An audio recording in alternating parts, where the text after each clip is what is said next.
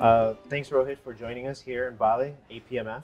Yeah, you're welcome. This is your first time in Bali speaking, right? First time speaking. I've only ever come here for a holiday, so it was a little odd being on the plane and having everyone else ready for vacation. And being Not me. here and not going to the beach. I know it's Yeah. it's strange. So, you're going to be speaking later today about trends and how that how that whole uh, the idea of being able to uncover trends before they're actually trends, right?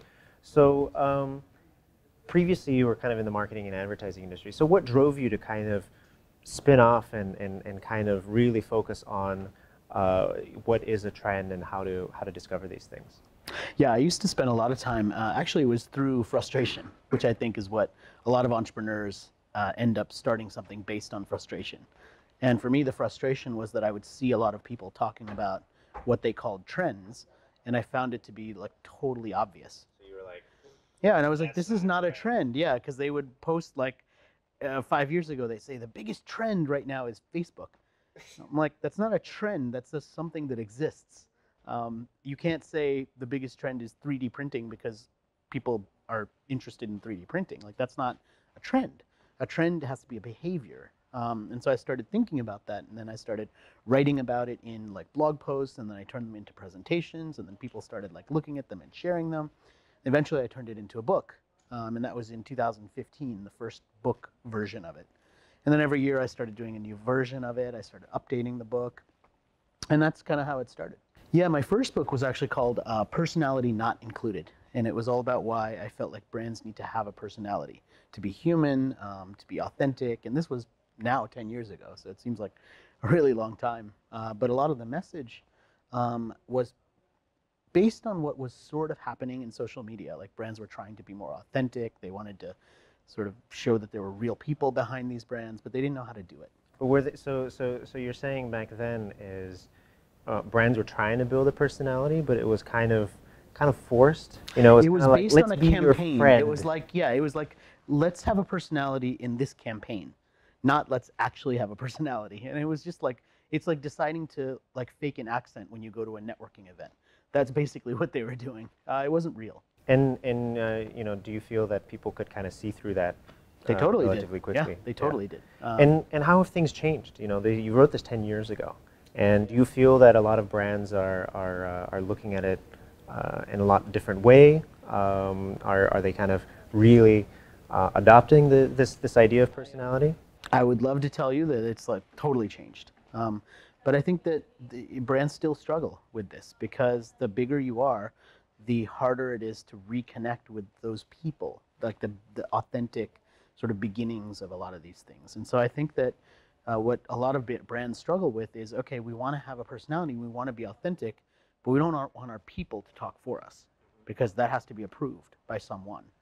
And the challenge is, as soon as you start adding in those layers, now you're having people review things that you want to say, whose job it is to make sure you don't actually say anything. And so you end up saying lovely nothing. legal department. Right. Sometimes it's the Sorry, legal legal department. Sometimes it's the, corporate leaders. I mean, if your goal is to say something authentic, then you'll say something authentic. If your goal is to maintain your job and not say anything, then you'll say something inauthentic. I mean, that's just kind of what happens. And so do you think that that's also the reason why a lot of the brands that do kind of showcase authenticity are the younger ones that haven't been around for a while, because it's a bit of a cleaner slate, and there's not the kind of baggage, if you will, of what that brand has been for 10 years, 20 years, 40 years that they need to now change. Sometimes it's based on like, okay, you're a new brand, but really, really quickly, new brands can fall into the same habits. So I don't believe that it's like if your brand's been around for a long time, you struggle with this, and if you're like a new startup, you don't. I think it's a mentality, and I think that one of the biggest challenges is that when a company doesn't trust its people to speak on behalf of the company, you end up with this stuff. How did you start off with the Trend series? So the Trend series was me thinking about, I'd been doing this trend report, and I started thinking, am I one of these futurist guys who does all this research and tells you what the trends are? Or do I believe that this process that I'm using is something anyone can do?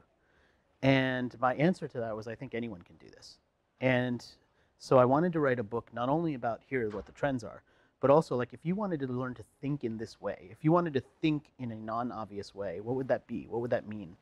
And if you could do that, then you could start to like think about the future and predict the future for yourself. And that's what inspired me to write the book. And how often, you know, there's a new one that comes out every year, right? A new updated version. What is it that you do, and where do you draw inspiration to kind of go out and find these trends? I think that a lot of what I do is I find ideas. So I'm curating ideas. I'm looking for like what's the interesting thing that's happening right now, and how does that relate to something else that's happening somewhere else in another country, in another industry, and I'm drawing these patterns, these connections. And if you think about the idea of like assembling a puzzle, like a jigsaw puzzle, it's easy to say, okay, you just find the pieces and put the puzzles together. But what if like every piece was from a different puzzle? And then you started to put them together. And if you found the exact right pieces, if you put them together in such a way that you could create something totally new, that's what I think some of this, the art behind this is. Because the insight comes from finding these unexpected relationships between these things. And that's where a lot of these things come from that make it non-obvious instead of perfectly obvious. You know, one of the things that you've touched upon in your previous talks and your research is what you've called the believability crisis. What is that? Yeah, the believability crisis for me is the idea that with so much more media and so many more people who are getting really good at manipulating that media, it becomes harder to be trustworthy for everybody.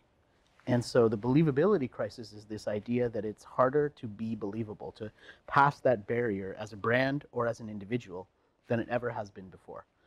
And so we have to start to understand why that is and how do we rise above it? What do we do to be more believable? Because this is urgent for all of us, whether we're trying to persuade someone to hire us in a job or whether we're trying to sell something, you know, as a brand.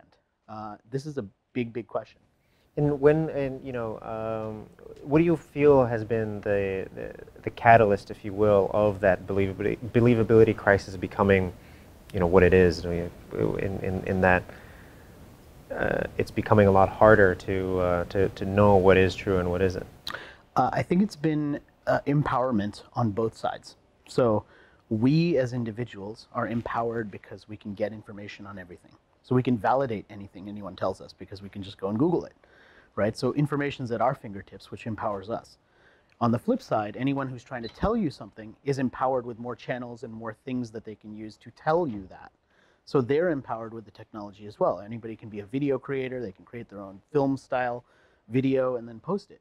And so when you have both of those things, what ends up happening is nobody really knows what is real and what's authentic and what is right to trust and what isn't, because it's so easy to manipulate. And that's the challenge. So then what do brands need to do in order to overcome that? Well, I think one thing that more brands should focus on doing is trying to put the people behind what they're doing more front and center.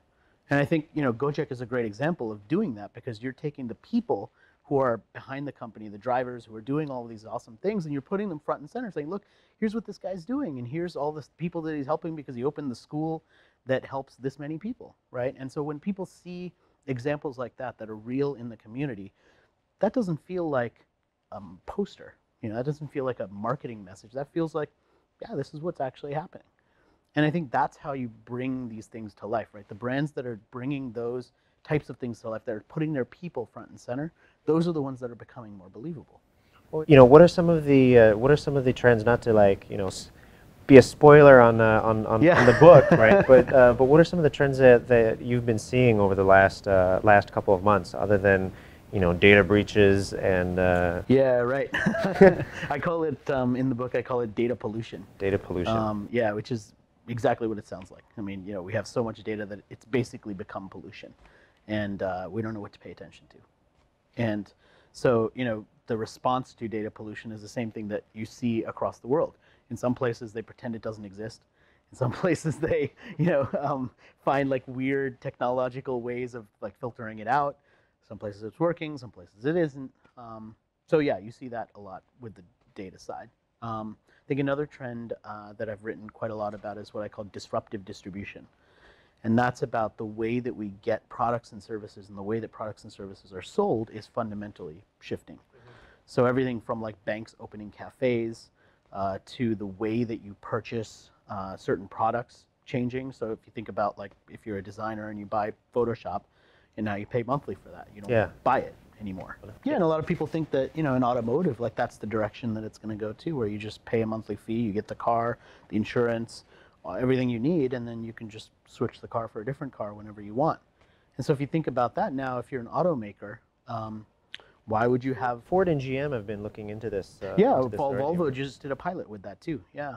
And so the idea is, okay, if I subscribe to Volvo or BMW, right, in 1 month I might want a sedan, in another month I might want a bigger SUV. What I don't probably need is 3 different sedans anymore, because I don't need access to all of those. I just pick one. So how does that change their roadmap of what cars they make, right? If they're now selling a BMW subscription instead of 12 different cars. What brands have you seen that have actually done something, not just from a marketing perspective, but added a bit of a positive social impact on the types of information that they're finding out from their customers? So the positive side of data, right? Because we hear a lot about the negative side of data. I'd say one positive side of data is how it can be used to figure out what people are actually really interested in. And what ends up happening is, I think, more important content, for example, can be made because you know that there's an audience for it. So if you think about what Netflix has done with their original production studio.